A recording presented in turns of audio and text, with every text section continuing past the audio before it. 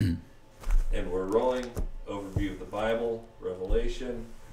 We're picking up here in Revelation chapter 6, and we just got done. John was called up into heaven in the Spirit in chapter 4, and he sees this incredible time of worship. But he's overwhelmed by the fact that no one is found worthy to open the book that's there, that's sealed. And finally they say, no, the Lion of Judah, who's also a lamb that was slain, is worthy. And so that's where we pick up when we get to chapter 6. And in verse 1 it says, "And I saw when the Lamb broke one of the 7 seals, and I heard one of the 4 living creatures saying, as with a voice of thunder, 'Come!' And I looked, and behold, a white horse, and he who sat on it had a bow, and a crown was given to him, and he went out conquering and to conquer." Oh, so we see the beginning here, the opening of these. There's 7 seals that open the book, and this first one that's opened is this conquering one on a white horse going. And some people have thought this is maybe Jesus, but it's really a false. It looks to me like this is a false Christ, a false Jesus that's going out initially to conquer. And we see later that Jesus comes on a white horse, but this isn't. I don't believe this is it. And so the seals are opened here, and I'm not going to spend a lot of time on the details of especially the first ones. The second seal it's open up, and there's a red horse, and it's war that breaks out. The third seal, and there's a black horse, and it's famine that's throughout the world. And the fourth seal, it says, is an ashen horse, a pale horse. And it says, I'm going to read a couple verses there. In verse 7 it says, "And when he broke the 4th seal, I heard the voice of the 4th living creature saying, 'Come.' And I looked, and behold, an ashen horse, and he who sat on it had the name Death, and Hades was following with him, and authority was given to them over 1/4 of the earth to kill with the sword, and with the famine, with the pestilence, and by the wild beasts of the earth." So you see in this series, there's just one after another. There's incredible plagues, things that are happening upon the earth, outpourings. Here it says the sword, pestilence, beasts of the earth. It's like everything is gone wild, and you see large numbers of people being killed each time this takes place. Each new seal that's opened. So we get to the 5th seal, and this one is, I'll read a few verses. Hard to skip over this one. It says, "And when he broke the 5th seal, I saw underneath the altar the souls of those who had been slain because of the word of God, because of the testimony which they had maintained. And they cried out with a loud voice, saying, 'How long, O Lord, holy and true, wilt thou refrain from judging and avenging our blood on those who dwell on the earth?'" So there's a cry out for justice. And one of the things that we see in this whole thing, which I believe this is a picture of the day of the Lord, is a day of judgment, a day of justice, a day when the Lord has his way and brings righteousness back into the earth and cleanses the whole earth of evil. And then verse 11, so they're saying, when are you going to bring some kind of judgment and avenging our blood of those who dwell on the earth, because they've all been martyred? "And there was given to each one," verse 11, "of them a white robe, and they were told that they would rest a little while longer until the number of their fellow servants and their brethren who were to be killed, even as they had been, should be completed also."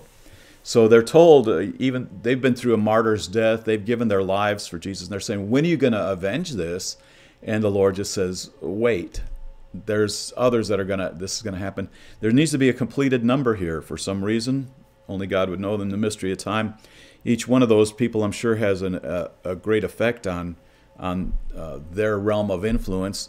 I remember being on the shorefront, on the beach at the Mediterranean Sea when I was living in Morocco, and walking along that beachfront there, and just down a couple countries from me, I saw later that day that there had been about 20 Christian men who were marched down to the beach. They had orange jumpsuits on. You might have seen it. I didn't watch the actual thing that happened, but they were beheaded, and their blood was flowing into the sea that I was walking next to. And it was just, to me, it was a very traumatic time. But there's been martyrs throughout history, and a lot even today that are being killed. And so the Lord said to those that are under the throne, under the altar at that time, wait until the number is completed of those that are going to be slain like you were. Then it goes on, and the 6th seal is open. Now this is a significant seal. Like I said, I've said before, some people thought this whole book is like the seals has been a progression of time, historical, like the first 5 seals have already been opened and we're waiting for the opening of the 6th seal. I don't know that that's, I think I think these things are all kind of culminated in the last 3.5 years that we're here, but I'm before the end of this age, and but I don't know for that for sure. But verse 12 here, it's the opening of the sixth seal. And I looked when he broke the sixth seal, and there was a great earthquake, and the sun became black as sackcloth made of hair, and the whole moon became like blood. Now that's a common theme when we see a day of judgment, in particular this day of judgment that's prophesied over and over again. But the sun turning to darkness, the moon to blood, earthquake, that kind of thing. Even at the time, the day of Pentecost, we said that this is that which was spoken of by the prophet Joel, and Joel said the sun will be turned to darkness, the moon to blood. Well, at that time, in Acts chapter 2, they had just seen at the crucifixion of Jesus, the sun went dark in the middle of the day. So the sun turned to darkness, moon to blood, day of judgment. Well, that was a judgment, but that judgment was the sin of the world falling upon the Savior of the world. And this is a judgment at the end of the age where those that wouldn't accept that sacrifice that was put upon Jesus are judged at the end of the age. And so it says here, the whole moon became like blood, and the stars of the sky fell to the earth. Now we were told in the beginning chapters that the stars here are talking about angels, and so there's a falling, probably principalities, powers. It's talking about angelic beings in heavenly places that have leadership. We hear about the Prince of Persia in the book of Daniel. There's ones like that. It seems like here they're being shaken out of the heavens. There's a judgment. Everything on the earth is being shaken, but things in the heavens also. The stars of the sky fell to the earth as a fig tree casts its unripe figs when shaken by a great wind. So it's like they're just, that's talking about the figs aren't ready yet, but the wind is so strong it knocks them out. And so here's a judgment that comes along. Maybe they weren't, it's like they're just being cast down out of the heavens like unripe figs out of a fig tree. And the sky was split apart like a scroll when it was rolled up, and every mountain and island were removed out of their places. It kind of talks about this in Isaiah also. Isaiah talks about the sun going dark too.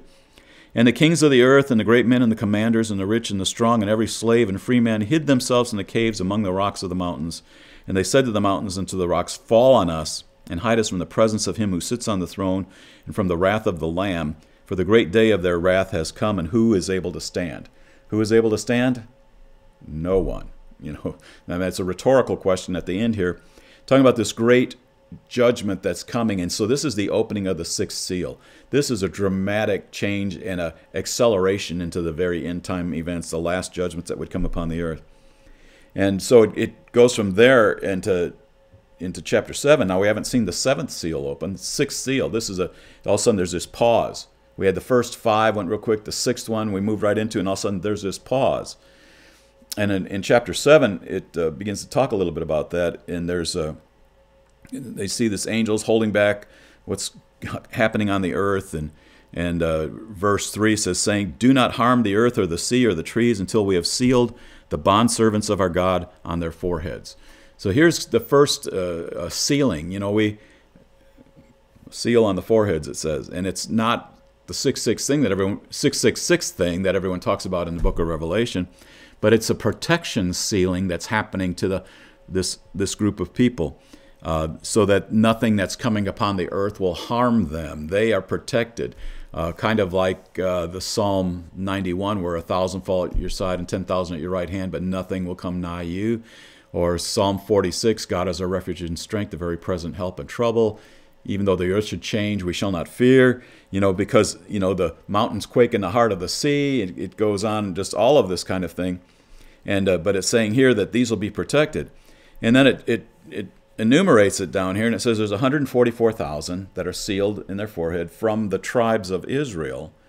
And each of the tribes that are mentioned, it's interesting in this, one tribe that isn't mentioned is the tribe of Dan.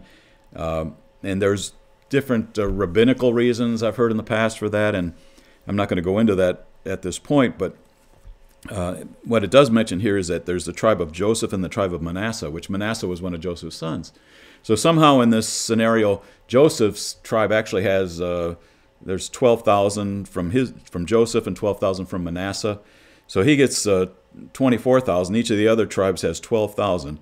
And they're sealed and protected from the harm that's released as this sixth seal is being opened.